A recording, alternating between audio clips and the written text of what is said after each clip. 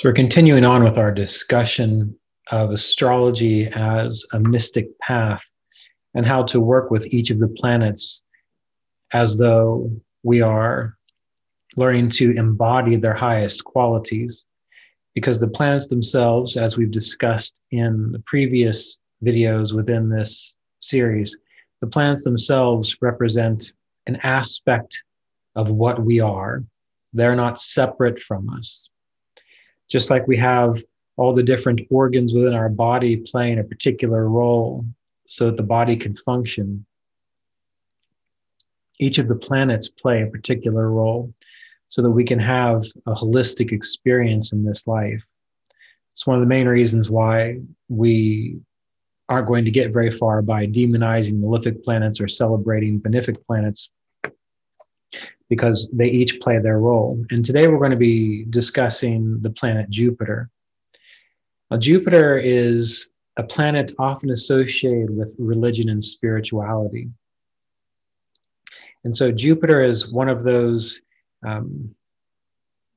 qualities of ourselves that really needs to be developed in order to appreciate a mystical experience or to appreciate spiritual growth within this life. Now, we're going to be using a reference, The Art and Science of Vedic Astrology, Volume 2, because within this book, when I wrote it, I really wrote it for myself so that I could have this reference material available at all times. But in the very back of the book, in the appendix, there are indicators or karakaships for each of the planets, what each planet represents within each divisional chart, the Rashi, the Hora, the Samsha. Also, there is lists and discussions of what each planet represents as it relates to a particular house.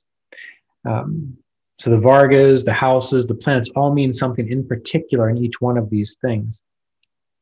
But for our purposes today, we're going to be referencing Jupiter's influence as it relates to the Rashi, the D1, which is your primary birth chart.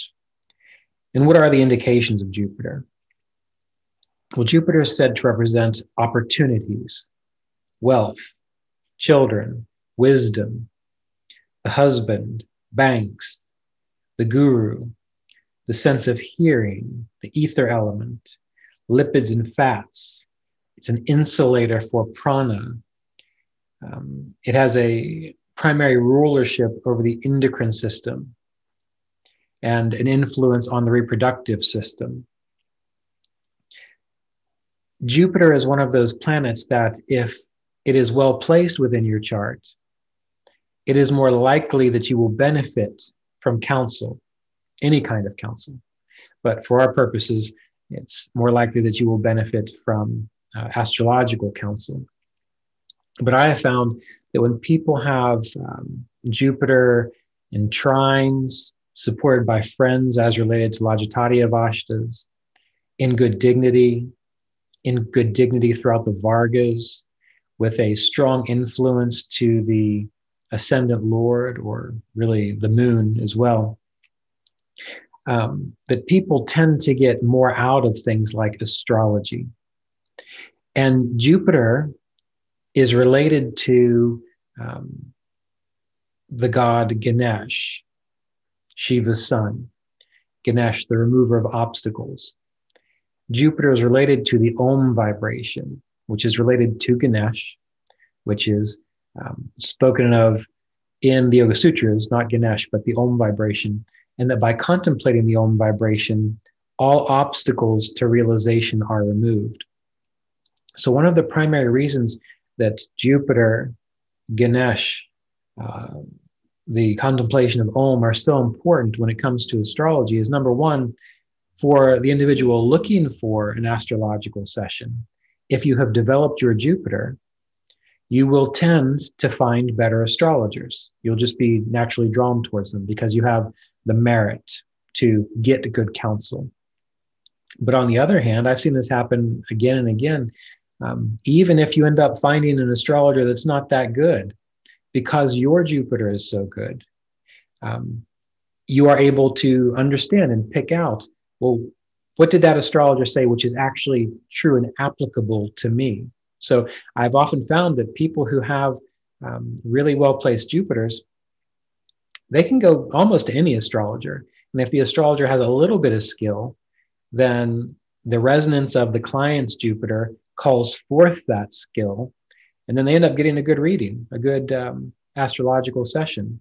And I found people who've had profoundly difficult Jupiters, and they can go from one astrologer to the next, from the most worldly celebrated astrologer to the one that everyone gets wonderful advice from, to the one that isn't very good at all, and they never get good advice, or they never hear the good advice, because Jupiter is related to ether and the ability to hear.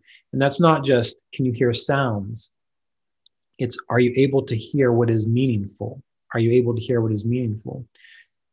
So this is one of the reasons why I don't always recommend astrology for everybody, because if you don't have a positive Jupiter and you're not willing to work on your Jupiter, because it takes a while, so it's not going to be something that you say, great, I'm going to crank out some Jupiter mantras in the next 6 months, and then every astrology session from this point forward is going to be fantastic. But if you're able to do mantras for Jupiter, or mantras for Ganesh, or prayers to Ganesh, or learning to meditate on, embody the Om vibration and sink your awareness into it, you will tend to get better information from an astrologer. Along with that, you will also tend to get better information from any of your counselors, from your financial counselor, from your doctors, from your accountants, anyone who gives you advice, even mental health counselors. So working with Jupiter, working with Ganesh, learning to chant Om and practice the Om technique where you can hear the Om vibration, what this does is it amplifies that energy, that quality of Jupiter within you. So you know what is good information. You know what is true. Oftentimes people associate Jupiter with religious fanatics when it's too strong in the chart. Well, it depends on how Jupiter is set up. It can be too strong and maybe starved by Venus or Mercury or Saturn. And when it's starved by its enemies, then we tend to get experiences of Jupiter like a religious fanatic or someone who's way overboard with their orthodox beliefs. But a good, strong Jupiter is spiritual, is religious in the best sense of the word.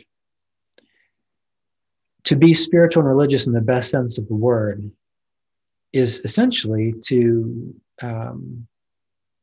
be able to understand and live by the principles of yoga, which will apply to other religions and religious traditions too. So you have to have an open mind in order to see where they interlock, and a good Jupiter will be able to do that. For example, practicing truthfulness, not being possessive of anything, of an ideal, of a person, of a thing, of a religion, thinking yours is better than another's. That's type of possession. Practicing contentment, practicing surrender, being able to see the innate spirit in all beings, no matter what they look like or what creeds they profess. This is Jupiter, because Jupiter sees the bigger picture, sees how everything and everyone fits into this divine drama. Oddly enough, they often, or it's been said in certain astrological texts, that Jupiter doesn't speak much. So when we find Jupiter in the second house, many people say, oh, you must talk a lot because Jupiter is an expansive energy. But Jupiter doesn't necessarily, if he's doing a good job, because he knows that silence is vastness. And usually when Jupiter is doing well, a person only speaks when they know they have something to offer that's appropriate to the person or the situation. They're not just going to do it just to hear themselves talk or just to prove a point, which most of the time we don't need to do those things anyway. But back to this idea of Jupiter and mysticism. the mysticism of astrology? Well, number one, first and foremost, any practices which develop Jupiter in your life, whether it be prayers, mantra, worship towards Ganesh. That's why so many astrologers speak of Ganesh as being like the patron saint, using that kind of terminology of astrology. These types of things strengthen your Jupiter. But how do we live our life such that it reflects the qualities of Jupiter? That's the big thing. When it comes down to all this mysticism and all of this spiritual practice, it's not locking yourself away and chanting mantras until you're exhausted, or just to say you've chanted 186,000 of them. The real mystical path is about integrating the entirety of our experience.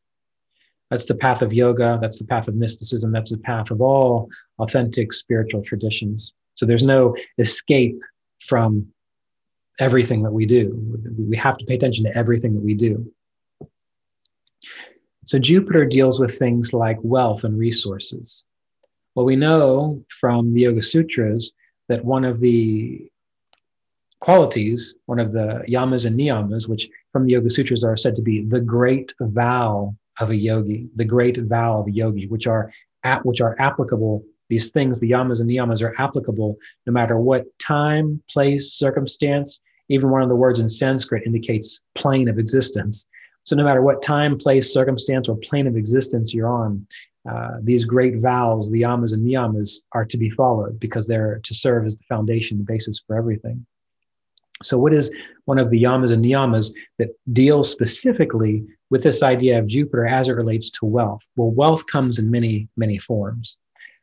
We often think of wealth as gold or money or things of that nature, but your health is wealth. Your time is wealth.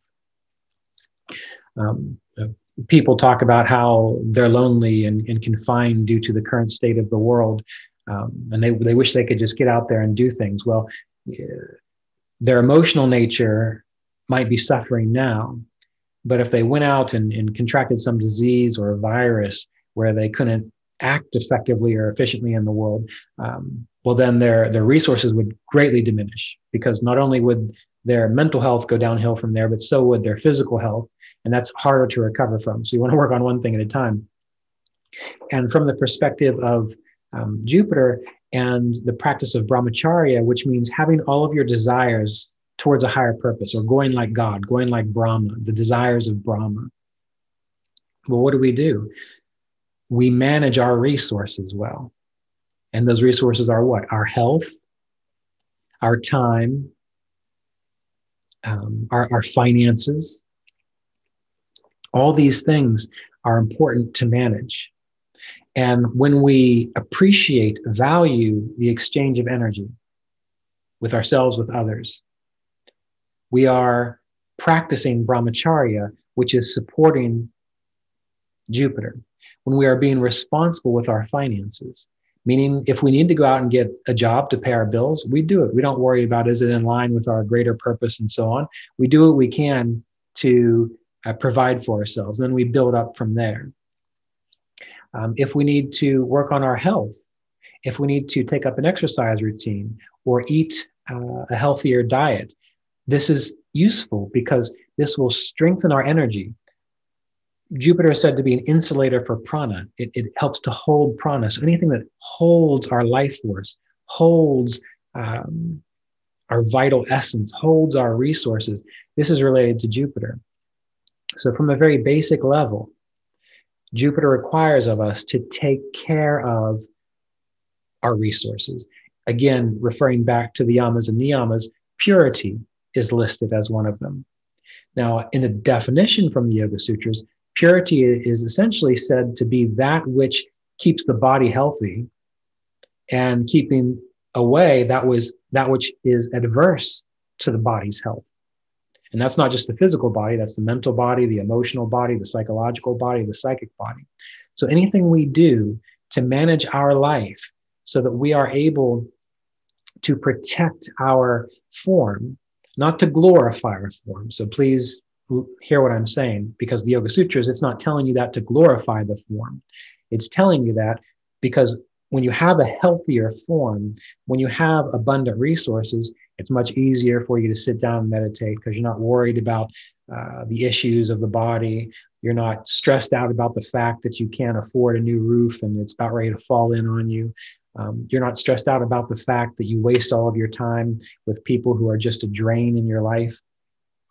If you are practicing brahmacharya, if you are practicing purity, then you are going to strengthen this quality of Jupiter, and then you will have more wealth. You will have more time. You will have more health. And eventually you get in such a pattern that it just naturally grows because each choice that you make leads to more and more and more. I've known people who've told me that when they've spent their entire life saving and living on a budget instead of being frivolous with their money, that they reach a point where they're able to pay off their car, they're able to pay off their house. And then they say it's just stupid the amount of money that you end up accumulating because you're not spending on everything. And this would be an approach of a healthy-minded Jupiter, because you see, Jupiter enjoys life. Jupiter is enjoyment. So the better a person's Jupiter is, often the happier they are. And often I've seen in people's charts where they have a brilliant, beautiful Jupiter, again, in trines or well dignified in an angle, supported by friends through Lajatadya Vashtas, good Shadbala, good throughout the Vargas. These are the kinds of people that they might not have much of anything, but they're happy because they appreciate what they do have. Again, referring back to the Yoga Sutras, non-stealing, that's one of the yamas and niyamas as well. Well, it's said that when one is established in non-stealing, all wealth is provided. And non-stealing is what? It's not craving what you don't have. And Jupiter is happy with what it has. Jupiter is happy with what it has. And if the astrological chart says you're going to have a yacht and own an island or have all the leisure time in the world, you're happy with it. And there are plenty of people who have those things that aren't. If your chart says that you're going to be working 40 to 60 hours a week in a job that's more service-oriented, that doesn't give you all of the thrills and perks of other types of jobs, and your Jupiter is good, you'll be happy with it because you'll appreciate what you do have and what you can do in the world. So this leads us to another one of the yamas and niyamas from the practice of yoga, which is contentment. It's said in the Yoga Sutras of Patanjali, when one is established in contentment, there is unexcelled happiness. Now, throughout the Yoga Sutras, it doesn't say when you get the perfect partner, the perfect house, the perfect job, the perfect health, then there will be unexcelled happiness. It doesn't say that in there. It talks about contentment as a practice on its own. So people who have a well-integrated Jupiter, they will be able to be content. So part of the practice to strengthen one's Jupiter, to integrate one's Jupiter, is to do whatever it takes to begin experiencing contentment. Now, I wish I didn't have to always backtrack with things like this, but due to the nature of this audience, we are talking to people of different understandings. And I'm not at all saying if you are in an abusive, difficult, belittling, terrible situation, that you should just sit there and be content. There's nothing wrong with having inspiration. As we saw early on when we talked about the sun in the mystic path. The sun is about seeing what you can do. Where can you go? What is your inspiration? How can you work towards that? So if you want to think about these other things, please go back and re-listen to the talks on Mars and the mystic path, because Mars will definitely help you kick through some problems, overcome some obstacles. The sun and the mystic path. Those are the planets that you need to deal with the experiences of life where you might be having problems so that you can see something greater and move into it. But what we're talking about here is Jupiter. And Jupiter is, we're assuming that you have integrated or are integrating, working on these other planetary influences that are a part of you, such that you can now start saying, you know what? I do have enough money now. You know what? I understand how to either be in a relationship or be alone if that's what I need in order to be content. Uh, I understand how to conserve my time and my resources so that I'm making the most of this life. And so now we're going to try to practice contentment for its own sake, contentment for its own sake. And this comes up again and again in spiritual texts about the practice of contentment. So as we see, as we contemplate working with Jupiter, most of, if not a lot of, the yamas and niyamas as listed in the Yoga Sutras of Patanjali help us to develop our Jupiter. But why is that? It's because it's helping us to develop our authentic spirituality, which really means what? It's helping to reveal to us the truth of our inner being, our inner pure nature. That's what it's doing. And the practice of yoga, it's all about removing obstacles.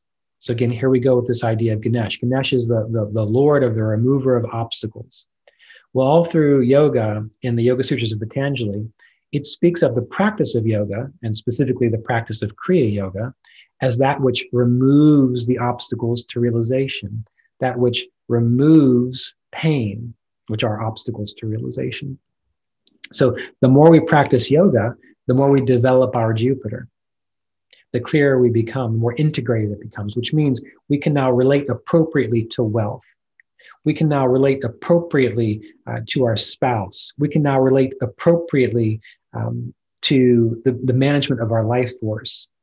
We can now hear things well. That's the biggest thing. When you develop your Jupiter, most people who have a good Jupiter don't need astrology. I found that to be the case almost all of the time, because they will tend to be led to the next thing that they need to go to. Why? Because they're listening, because they've developed that capacity to hear a Jupiter issue, which requires days and hours and years and months practicing meditation and prayer so that you can learn to listen. What is the higher purpose here of this individual aspect of my life in the whole?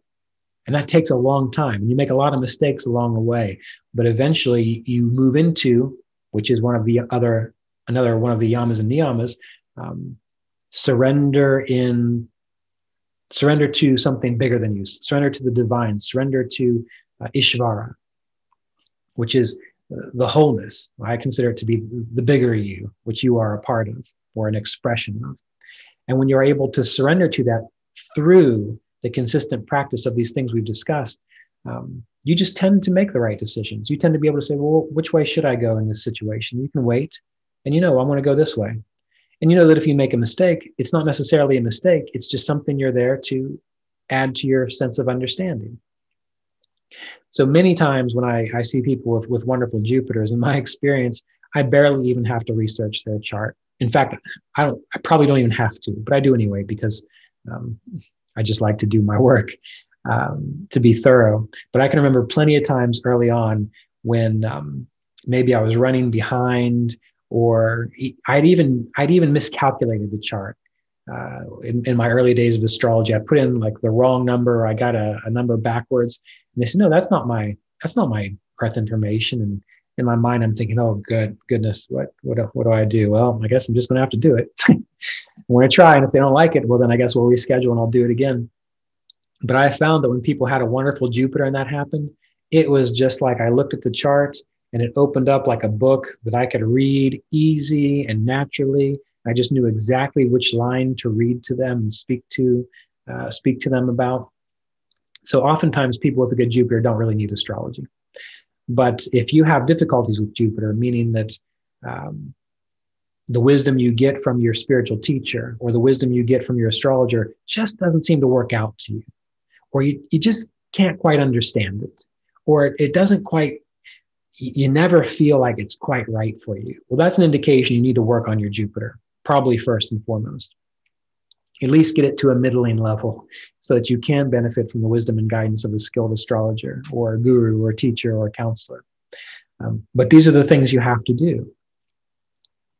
And what happens is, once you do them, which is what happens to the practice of yoga in general, or any authentic spiritual tradition that embodies a lot of these virtues, these virtuous qualities that we've discussed, is you start to appreciate the bigger picture of life.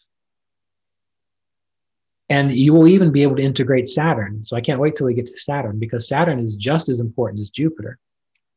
Saturn is the planet of reality existing in this world. But when your Jupiter becomes strong, when your Jupiter becomes full, it's like, you can handle what's going to happen. You're not, like many people are, afraid of every failure, afraid of being crushed by every little thing, afraid that you're not going to be able to get up and continue onward. When your Jupiter is full and strong, you're full and strong with faith, which is what we want.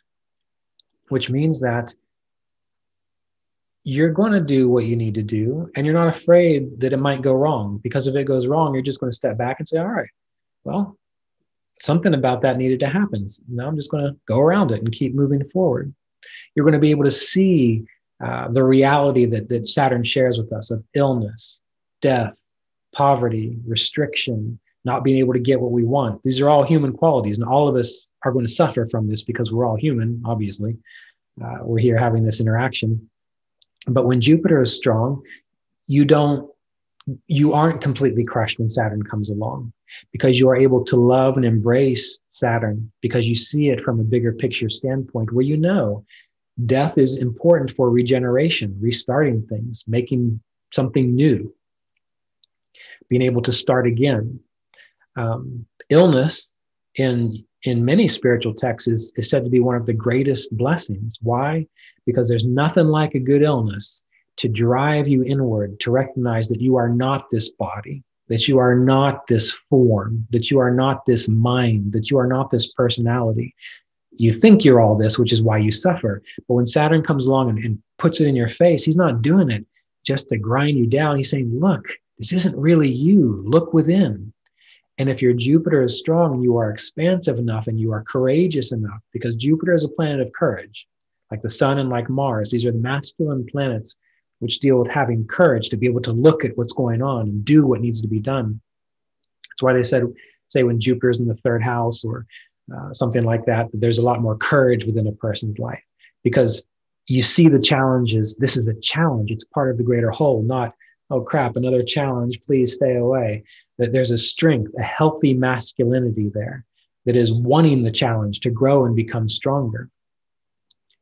So anyway, Jupiter gives you the bigger picture view to see how each facet of yourself goes together, how the night goes together with the day, how the cold goes together with the heat, how the suffering goes together with the pleasure. And it's all from this greater vantage point, so that you are not defined by any of it, but you're able to exist, experience, thrive within it, and know that it is all part of you.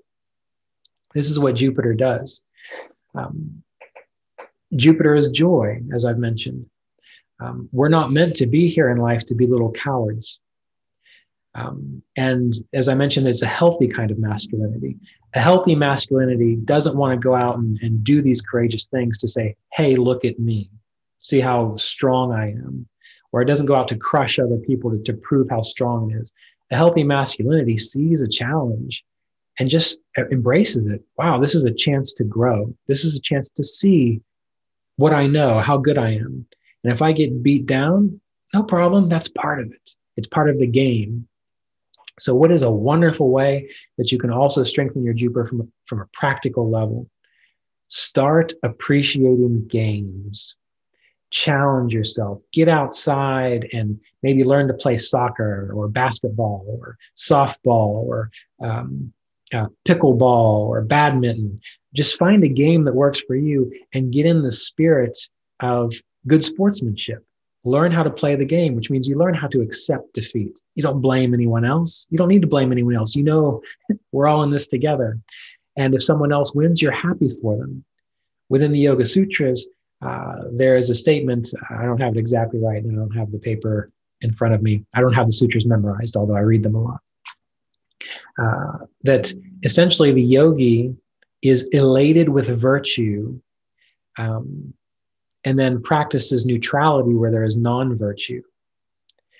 So when it comes to games and sports, what does this teach us when we learn to do it well? You learn to be elated with virtue. Someone beat you skillfully. Celebrate them. You did a great job. That was fantastic. But I'll get you next time. Of course, that's Mars coming in. But you don't become a baby about it and whine and throw your racket and these sorts of things, or you don't blame other people when things don't go your way. You look at all as like an ability to embrace your courage and to just try and try again. And there's always going to be someone better than you. So you don't have to worry about winning all the time. But Jupiter gives the ability to have the opportunity to do that. And people who have more opportunities, why do they have more opportunities? Because they try more. They look around, they see more things that can be done. So learning to sit back and even ask yourself in your life, when you feel like you're up against a wall and that you can't do anything else, and that there's, Saturn's just crushing you, and that's all you can see is Saturn. Well, you have to sit back and just take a few deep breaths and expand your awareness and your consciousness and consider, there's got to be another opportunity here. There's something else I can do. It might not be at all in line with what you had in mind for your little personality, but it's something brand new that you can do. And you go with it, you explore it, you try it, you just see what happens. And then you find more opportunities. And then you go through your life, and 5, 10, 15 years later, you look back and say, I had no idea I was going to end up here because you were so locked into a narrow pattern. Of course, that's how many people fail and burn themselves out. But if you open up a little bit, and when things don't go your way, you don't get beat up, you use your Jupiter and say, all right, well, let's look around. Obviously, there's something totally new here that I need to find, and try it. And try things. If you have a question about should you not do something, of course, we're talking about healthy questions, things that aren't going to hurt you. Well, if the question's bothering you, the answer to that is just go do it. You'll find out whether you should have done it or not. Ernst Wilhelm, you know him. He's the creator of the Asheville Vedic Astrology software, a wonderful astrologer and a good friend of mine. He would always say, when people come to astrologers and they want to know exactly what they should do, they want to know what God wants them to do. He would always tell me, what you say is, well, God will let you know if you should have done that after you do it. So how do you know if God wants you to do something? You do it. And then you see if it worked. And if you have a good Jupiter and you're happy and you're freer, you don't mind doing that. Just earlier today, I do some ice bath immersions. And it's pretty cold, sometimes down to freezing, but I like it. It feels good. It's a Saturn remedy for many of you who well, you probably already know that because of the iciness in the cold, which is a Saturn quality. But I hadn't done it for a couple weeks. And I was debating, well, do I go back out in my tub? I just filled it up yesterday. It's probably around, I don't know, close to 0 degrees. Shouldn't I do it? And I was sitting there this morning trying to work that out. I thought to myself, you know what? Well, the only way I'm going to know if I should or shouldn't do it is if I go do it. Otherwise, I'm going to spend the rest of the day wondering, should I got in the tub this morning? Should I have done my regular routine? And what did I do? I said, fine. I got up, put my swim trunks on, walked outside, took the tarp off of my outdoor tub, sat myself in. It was cold. It felt good. I was in there for a few minutes. I got out. My question was answered. That was great. So I didn't have to think about it the rest of the day. Jupiter gives us the courage to try things without regret. If you've got a lot of regrets, work with Jupiter. Why? Jupiter also deals primarily with forgiveness. So any practice in which you are meditating on forgiving yourself, forgiving others, truly forgiving them, seeing them in the light of forgiveness and letting go of the wrongs that they have done to you and the results that caused, this helps to strengthen your Jupiter. That will also help to free you from regrets. Regrets are one of the worst things which bog down a person's Jupiter. Why? Because if you're full of regrets, you're definitely not going to be happy. And Jupiter is expansion, optimism, seeing a possibility. Let's go try level. Let's go do that. Let's go see what this is all about. Not, well, that might not work. Well, that could hurt. That could be uncomfortable. I don't know about that. Jupiter is expansive. And that's why a person who has a strong Jupiter, just seems to experience so much more in life because they're trying so much more in life. I mean, look around at nature, the amount of seeds that have to go out before you even get a tree, the amount of eggs that fish lay. How many of those actually turn into little fish that survive to adulthood? Not many. Nature is full of this experience of needing to give more and give more. By the way, Jupiter rules over seeds. Give more and give more, but only a few come up. So if you've got a good Jupiter, you're able to do more without the expectation that everything that you do is going to work, because you know how nature works. You've got your Saturn integrated, so you know how reality works, and you can appreciate that. You can enjoy that. One of the things I love about Jupiter, it's just my own little fetish, I guess. I love Rudraksha beads.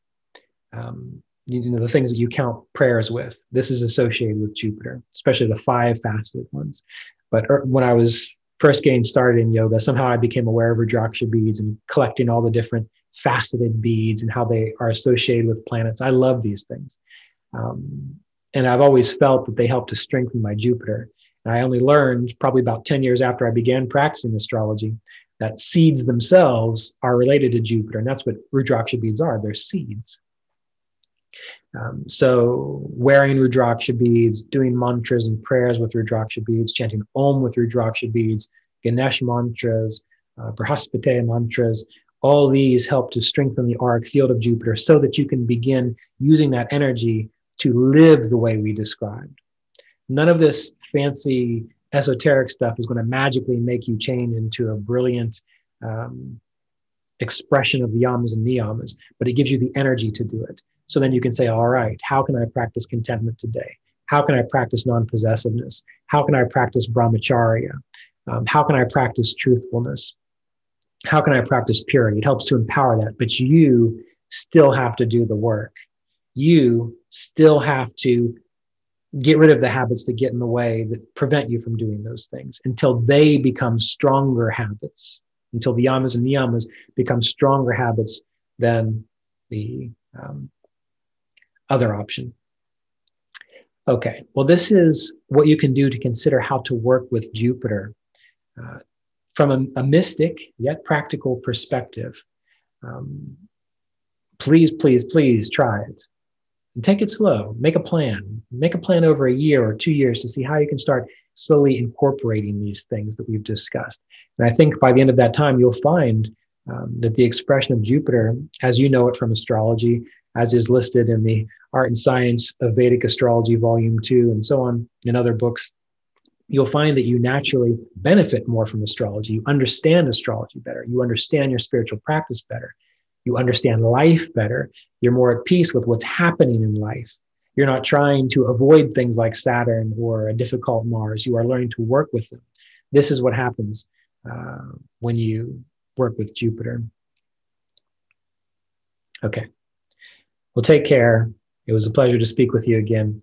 And I wish you well and all the blessings on this path as you learn to explore these planets of yours.